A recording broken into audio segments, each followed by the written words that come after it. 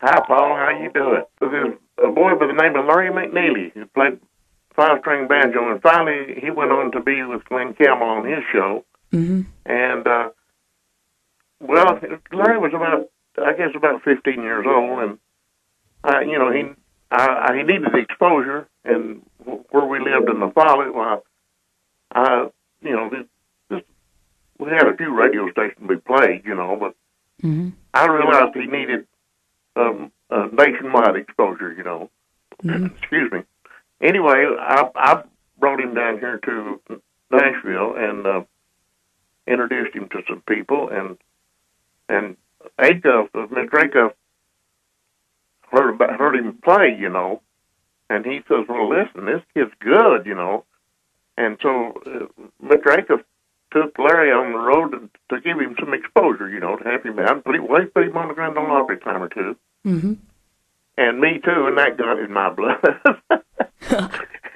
And finally, I talked it over with my wife, and of course Roy told me, he says, "You'd do good in Nashville, Charlie, if you thought about it." He said, "Don't burn no bridges," but said, "You would do good as a musician." And so I talked to my wife about it, and we made up our minds, and we moved to Nashville. And so a couple of months after we moved to Nashville, Roy hired me. The rest of the boys in the band, they had other jobs. Roy was going to quit the road, Mm. And Opryland, they started building Opryland at that time. And so Roy came to me in Oswald, and he said, "Would you boys think you'd like to work the Opryland Park?" And he said, I could, he said, "I'm going to quit the road," because he's getting some age on him, and he wanted to get off the road. And so he took me in Oswald to the Opryland Opry manager at that time, who became over the park, and he introduced us to Mr. Wendell and said, "These two boys would like to have a job with you when you get your park done." And so Mr. Wendell hired us both right there. He said, "Well, if you boys would like to work with me," he said, "I might have to ask you to sweep up sometimes." and rather than play music, and I said, "Well, we'll find a way, Ken." People would come out to see him. I've stood on stage and see thousands of people that just Mr. Acuff and the Smoky Mountain Boys had drawn, to come see just the one group, Sings the songs of the Grand Ole Opry. It was the first album I'd ever cut with, a superstar, Yeah. And I was just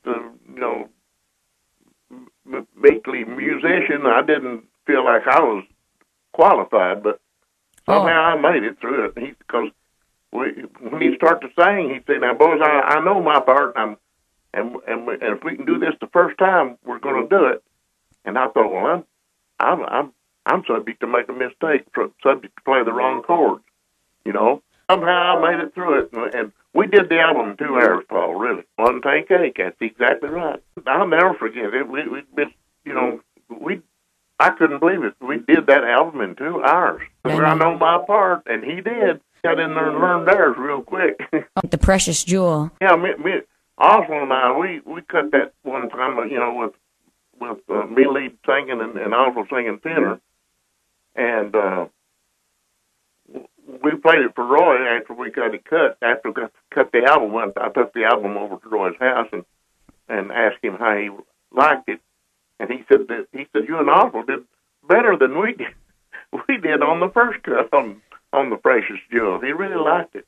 Roy wrote the song, anyway, and he said he wrote that song after night, and Rachel, sister, they used to have bass brother Oswald and his sister Rachel, Rachel was in the back seat of the car.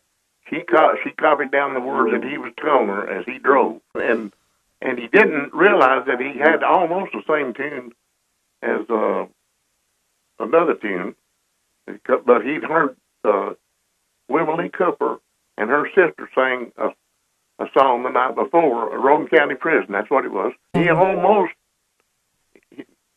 put the same tune to it. He didn't realize he was doing it, but that's like, it happened by accident. I did a few of Acuff's songs, his signature songs, mm-hmm. on another album. I think it was Charlie Collins sings Roy Acuff, that I enjoyed doing. There was a few songs on there. I think maybe one song that Carl Butler wrote that I really enjoyed doing was My Tears Don't Show, that Acuff used to do a lot, I enjoyed singing it.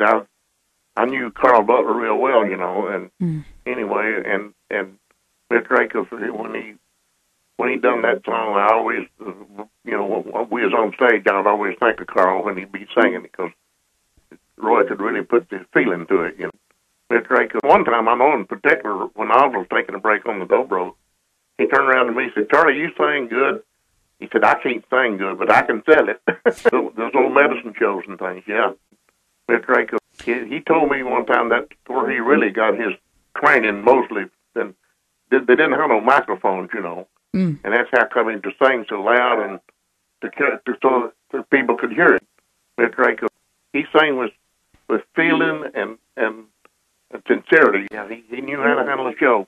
The Wabash Cannonball. That particular song, Mr. Acuff, he learned it from the Carter family. They were credited with writing it. He sang it around Knoxville, Tennessee over there, and he said, you got a lot of requests for it, And so, excuse me, when he went to the Opry then, he decided, the first song he sung on the Opry was A Great Speckled Bird, Yeah.